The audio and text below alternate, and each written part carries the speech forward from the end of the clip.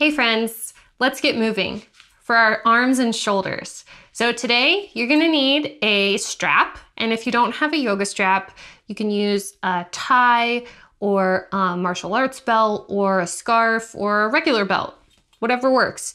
If it's stretchy, it might kind of inhibit the movements that we're trying to do. So try to choose something that doesn't have any give to it. And then the second thing you'll need is 2 books. So if your arms and shoulders are feeling really strong and stable today, maybe you decide to choose the Beatles and Barack Obama with me, some exhaustive biographies. If your arms and shoulders aren't feeling super stable, then maybe you choose some lower volume, thinner books. So let's go ahead and get started. We're gonna begin standing, and we're gonna spread our toes apart on the right foot. And we're gonna glue the big toe down so that the right big toe is kind of pointing over to the left diagonally.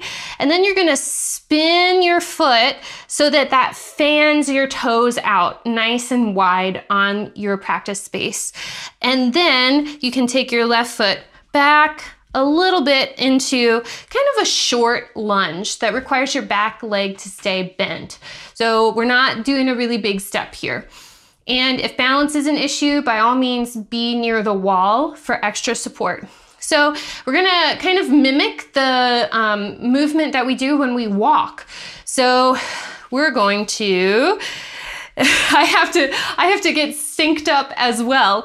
So usually, you know, the opposite arm moves forward with the leg, okay? So here in our starting position, our left arm is gonna be a little bit forward and our right arm is gonna be a little bit back. So we can take a breath in and sink into the lunge, and then as we exhale, straighten up the legs and the arms switch. So that means the right arm comes forward, left hand comes back. Inhale to bend, exhale to extend, moving the arms. And you can just find a comfortable pace. Maybe you're speed walking like this. Or maybe you're going for a little stroll. There's no right or wrong. Choose a speed that feels kind for your body today.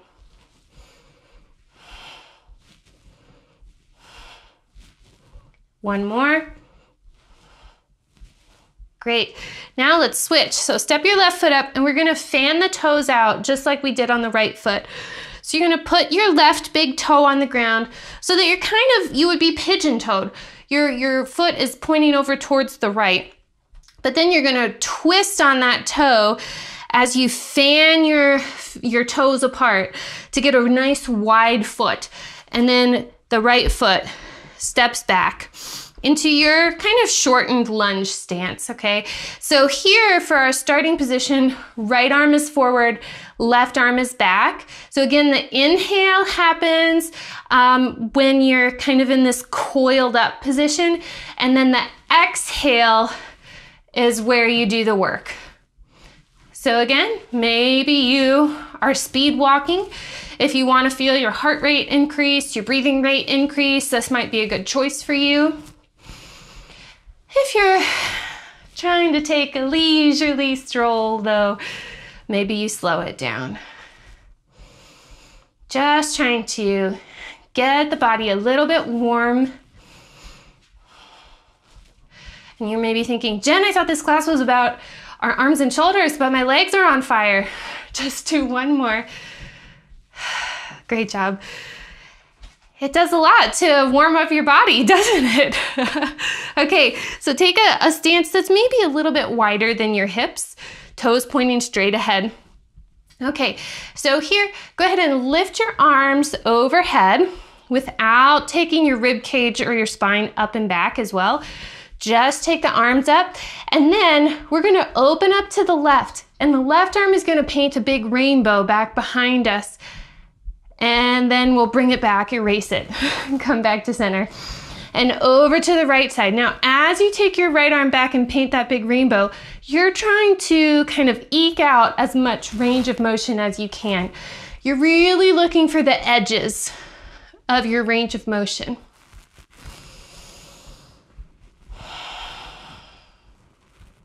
Notice If your rib cage wants to kind of lift up as you reach your arm back, see if you can keep your breath in your back body, in the back side of your rib cage for this movement. Feel how the back of your rib cage can expand when you inhale. There's so much space back there for your breath, and breathing back there with your focus there can really help to temper that desire of your rib cage to arc up. One more each way.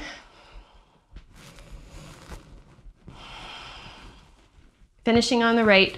Great job. Okay, lower your arms, bring your hands to your hips. Make sure that your rib cage is stacked over your pelvis. This would be another great place to imagine you're breathing back here into your back low ribs. That can really help you to avoid thrusting the rib cage, okay? And keep it in that more neutral, stacked position.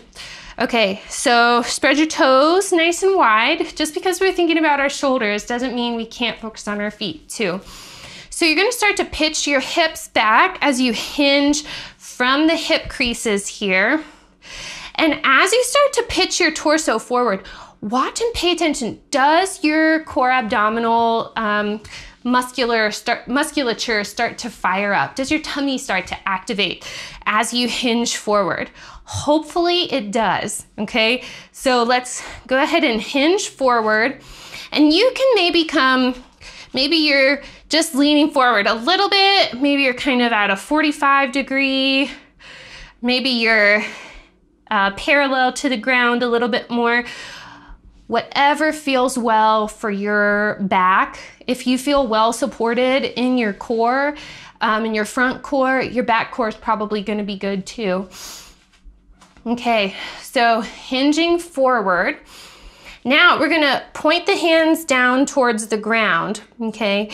And then from here, we're gonna take the left arm and kind of paint open across the right arm and across the chest, reaching the left arm up any amount. Now, I'm gonna encourage you to keep your gaze down at the ground, down at your prayer position hands here, okay? Then the right arm is going to paint up and open up towards the ceiling. And then you bring your hands back together. Now let's take a breath in, breathing into the back, and exhale. Stand up. Okay, we're gonna come back to that movement throughout class today to keep our cores and our trunk muscles nice and awake and active as we are working our arms and shoulders. Okay, so now take your arms out in front of you. So your elbow is not quite straight in front of your shoulder. It's more out about 45 degrees, okay? And then you're gonna give me a thumbs up and you're gonna point your thumb back behind you. So I'm gonna turn sideways so that you can see that my elbow is forward in space than my thumb. It's more forward in space than my thumb. So this would be my thumb being more forward than my elbow. It might be a stack. Maybe a stack is as far as you can go. Maybe you have a little bit of room to tilt and rotate so that the wrist and the thumb move behind the elbow. So that's what we want. We're gonna do that with both arms, okay? Thumbs pointing back. And then keeping the upper arm rotated just like this. We want the thumb to beat the elbow as we move the elbows apart. Okay, and then we're just gonna come back together. Breathing into the back. Great job. So I feel this a lot, yes, in between my shoulder blades, but I also feel it a lot right here, like at the back of my armpit. And I also feel it kind of up at the top of my shoulder blade, okay? So think about where you're feeling this activity. Again, breathing into the back is gonna help to keep that rib stack, the ribs stacked over the pelvis. And why is that important? Why do we wanna keep our ribs stacked over the pelvis? Well, that ensures that most of the movement that we're doing is getting focused into the shoulders, into the shoulder joint. as opposed to into the spine as well. Okay. Whew, I'm feeling it. I don't know about you, but I'm feeling it. So let's do 3, 2, and 1. Great job. Okay, lower your arms, and we're gonna do a little bit of internal rotation and external rotation. Okay, so your arm that's reaching down forward in front of you, palm faces away from your body, that's internal rotation. And the other arm is externally rotated, okay? And we're just gonna go back and forth. Okay, now let's reach down and grab the strap. My strap is the most ridiculous length. It is so long, so I've got mine kind of folded up. We're gonna start by taking the strap behind the back, okay? But we're gonna grip the strap so that our palms face the back side of our bodies, okay? And again, I'm gonna sound like a broken record. We wanna feel that breath in the back of the rib cage here, because the tendency will be, as we start to pull the strap apart and lift the arms up and back behind us, we're gonna wanna feel like, oh, we can maybe get it up a little bit higher than just the arms will. You might feel this urge to arch through your back.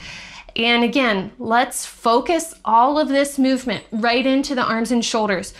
So breathing into the back, keeping the ribs tempered, pull the strap apart and take the arms straight up and back behind you, any amount, and release. But keep that pulling apart motion as you lift and lower here.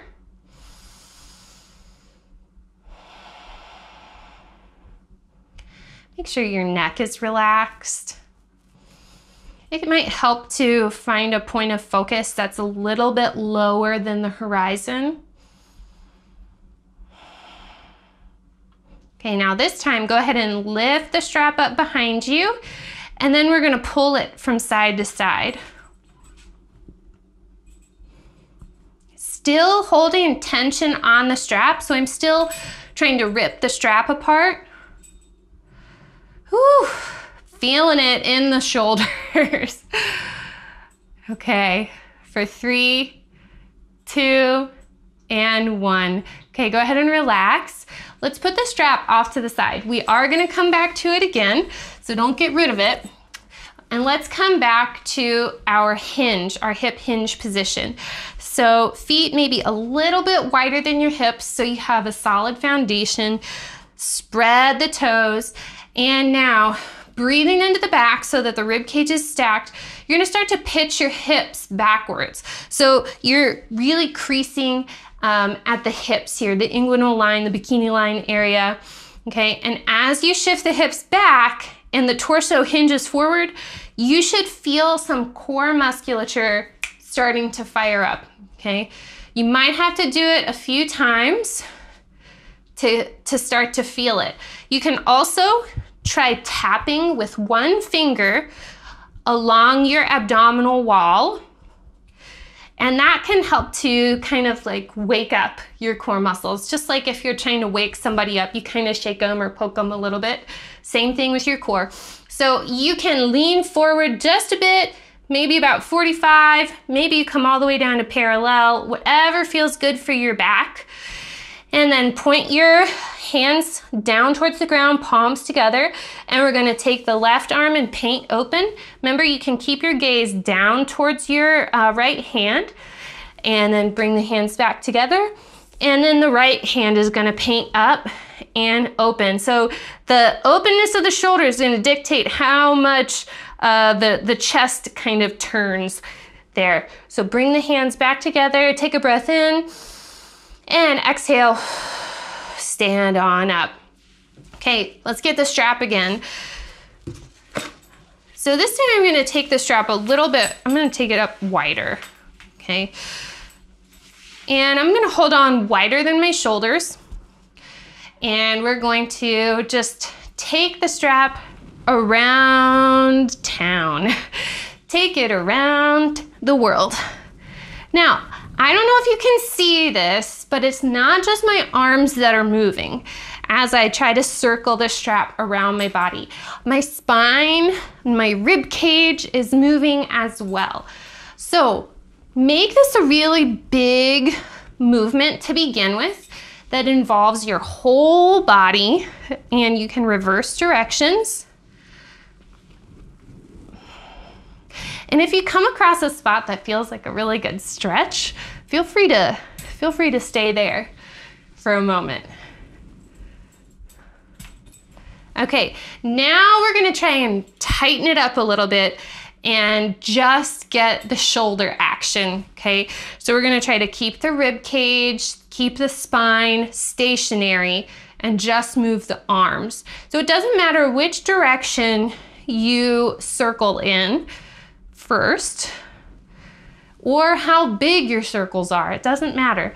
Just paying attention to how our range of motion has changed. Does it feel better to you to move in this way, or does it feel better to move your whole body to get the strap to circle? Go ahead and switch directions.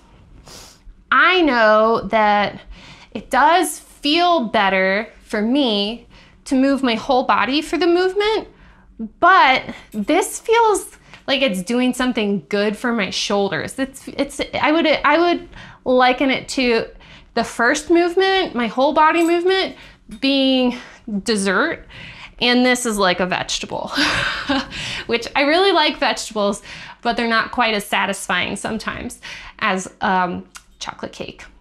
So, okay, now we're gonna take the strap up and back behind us. Okay, so as you start to take the strap back behind you, make sure that you're still breathing into the ribs in the back side of your body, okay?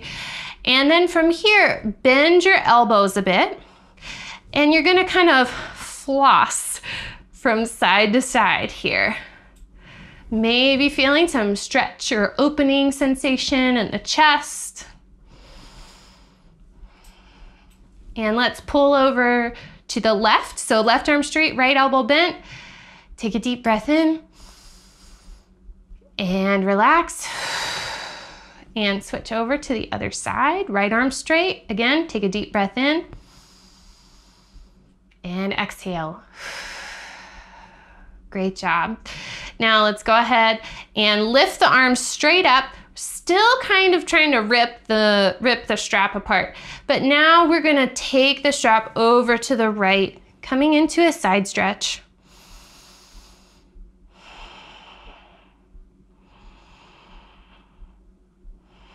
Keep pulling the strap apart, and on your next exhale, let's come back up. Why are we coming up on the exhale? That's because when you exhale naturally, your core kind of sucks in, stabilizes a little bit. It's not something that you have to make happen, it's just what happens. And so that adds a little extra stability and force to your movement. Okay, over to the left. Still trying to rip the strap apart.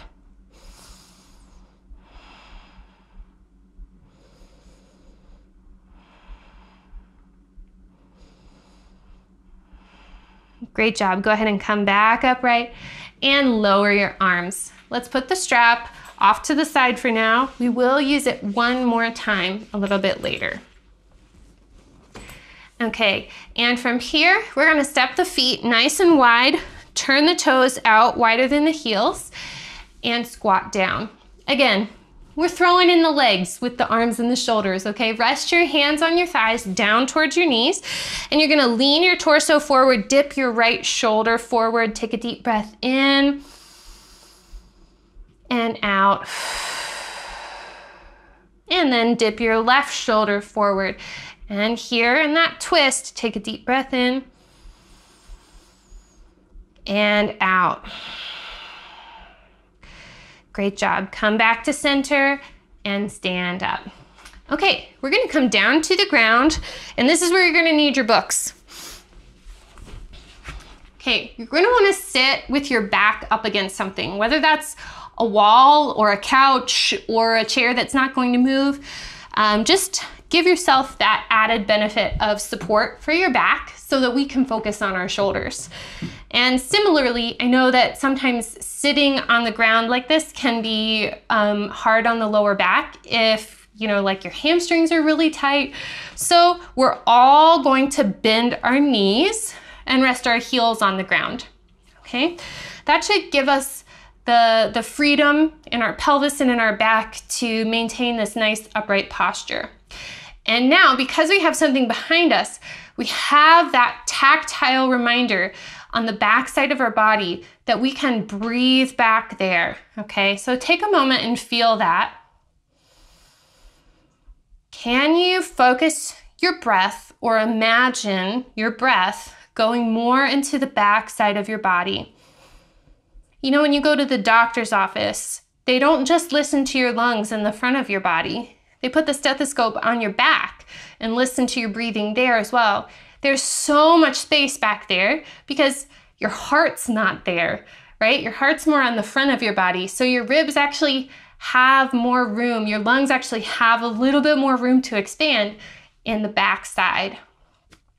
Okay, so grab your books. We're gonna do a little play in here.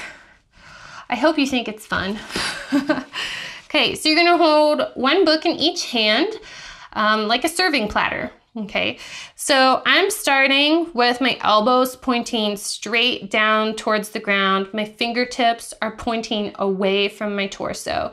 And then I'm going to turn my wrists to point my fingertips towards the wall behind me. And keeping my elbows forward, I'm gonna press those books up any amount. Now I could press my arms straight and get the books even higher, but that's gonna change the rotation in my shoulders. Things are gonna be a little different. So I encourage you to just keep your elbows pointing forward and straighten only as much as you can while keeping your upper arms rotated like this. Because when you straighten your arms, inevitably your elbows are gonna point out to the sides, okay? So then lower down and rotate your fingertips to face away from your torso. And now extend your arms out any amount away from you. Again, elbow creases pointing up, elbow points pointing down. Now bring those books back towards you. Rotate the wrists and forearms so your fingertips point towards the wall, elbows point forward, press up any amount, and lower back down. Point your fingertips away from your chest and serve the books forward any amount. Now I don't feel like I can straighten my elbows with how big these books are, and I didn't choose two equally matched books, but I think that's okay. Now from here, go ahead and open the books out wide, any amount. Great job. Serve them forward again. Open the books out wide and serve them forward again. And now bring them back in, bend your elbows, point them straight down, rotate forearms and wrists so the fingers point towards the wall. Press your arms up, any amount. Elbows stay pointing straight ahead. This left one wants to go out, but I'm gonna encourage it to hug in. Lower the books down to your shoulders. Rotate forearms and wrists, fingers point forward. Serve it up. Open it out wide. And then from here, gonna bring the books to your shoulders straight from that wide position. So there is a rotation that happens in the forearms and wrists. And then again, we're gonna press up. I'm feeling it. That's the chorus of this class. I'm feeling it. Now rotate your fingertips to point out side to side and serve the books out side to side. Sorry, Monty. And then go ahead and bring the books back out in front of you. Bend your elbows and release. Okay, go ahead and open your arms out wide. So again, I'm so sorry to my plant. So if your legs are feeling fatigued in this bent knee position, feel free to give them a break and straighten them out. just as long as you still feel comfortable in your back. Okay, so we're gonna try, nestling our back into the wall, specifically the part of our back, the part of our spine where our rib cage connects. It might be hard to get your lower back against the wall, and that's fine. But maybe you can get your rib cage, the back of your rib cage, your shoulder area against the wall, and then maybe you can get your head against the wall as well. But if you need to keep your head a little bit further away from the wall so that you feel like you can still breathe, that's okay too. Find what's kind. Okay. So now go ahead and open your arms wide. Spread your fingers wide and see if you can contact the wall with all 10 fingernails. Okay. And then can you push your fingernails, your wrists, your forearms, your shoulder blades back into the wall? Now for bonus points, as if you need anything else to focus on, for bonus points, breathe into your back.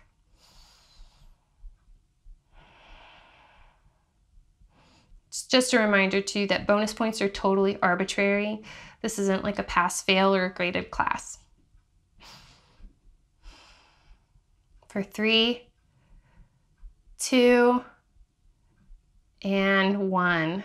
Great job. Go ahead and relax your arms down. Okay, let's scoot away from the wall. So to make myself a little bit more comfortable on the ground, I'm actually going to sit on my book. But if you have a yoga block around, or you have a blanket or a pillow and you'd like to sit on that, please feel free to do that as well. Sometimes when we work a lot on our shoulders, it can bring a little tension into our neck. So we're just gonna kind of loosen up a little bit before we close out our time together. So relax your arms down by your sides. Maybe your fingertips touch the ground, maybe not. You can also do this seated in a chair if that's more comfortable for you. So starting with looking straight ahead, we're gonna just tip the left ear over towards the left shoulder. And then we're gonna pump the right hand down towards the ground. So as we do that, the right shoulder joint is gonna rise and depress just a little bit. You probably don't have a lot of range of motion to make a big movement here down because you've already taken the slack out of this area by bringing your ear to your shoulder. Okay, and then go ahead and come back up to center. And let's go ahead and take the right ear over to the right shoulder. Ooh, this side is a little cranky for me today. Let's go ahead and pump the left hand down now.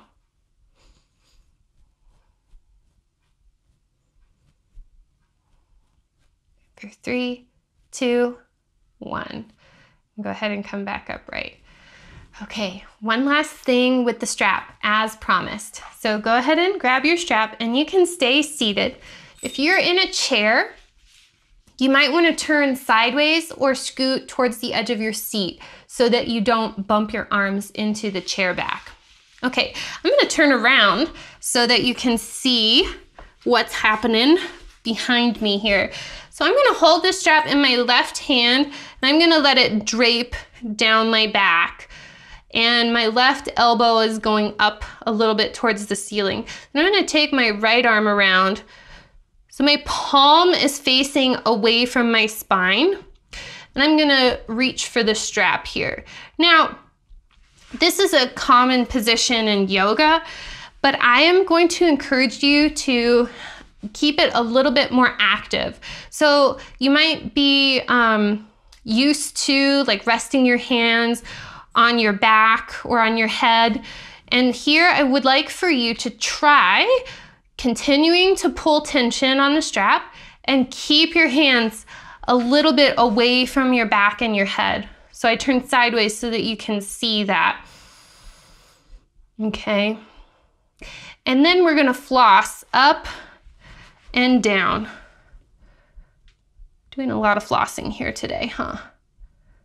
Up and down. Great. And that's it for that side. So let's go ahead and switch to the other side as I get resituated facing you. So you're gonna hold a strap in your right hand and dangle it behind your back. Take your left hand around back so your left palm faces away from your spine. And remember, you're holding the strap a little bit away from your back and away from your head, pulling tension. Remember, if you could breathe into your back. I know I give so many instructions. You don't ever have to do everything. Just do what you can. And then floss.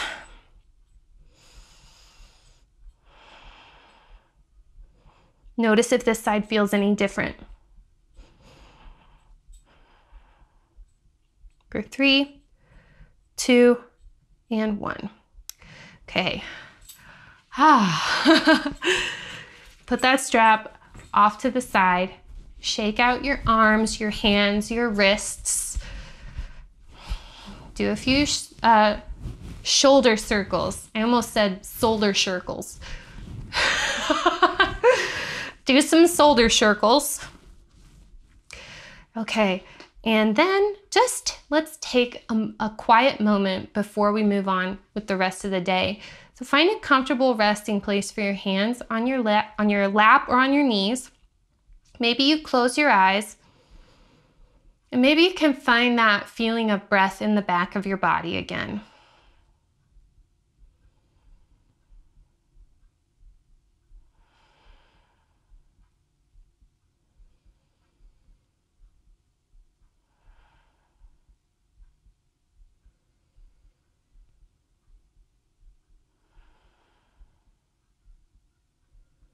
Let your facial muscles soften. Let your shoulders soften away from your ears.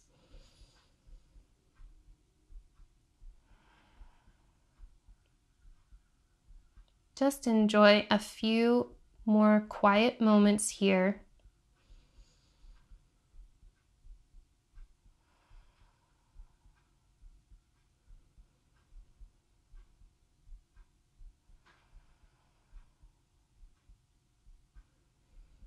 Feeling your breath, enjoying your breath. Maybe feeling gratitude for your breath.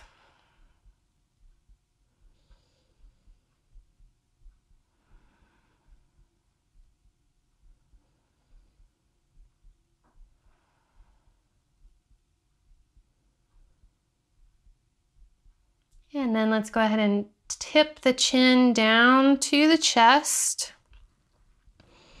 Maybe feeling a nice little stretch on the back of the neck there as we do so. Flutter your eyes open. And then lift your gaze. Thank you so much for joining me today to work on your shoulders and your arms. I hope that it felt so helpful, and I'll see you next time.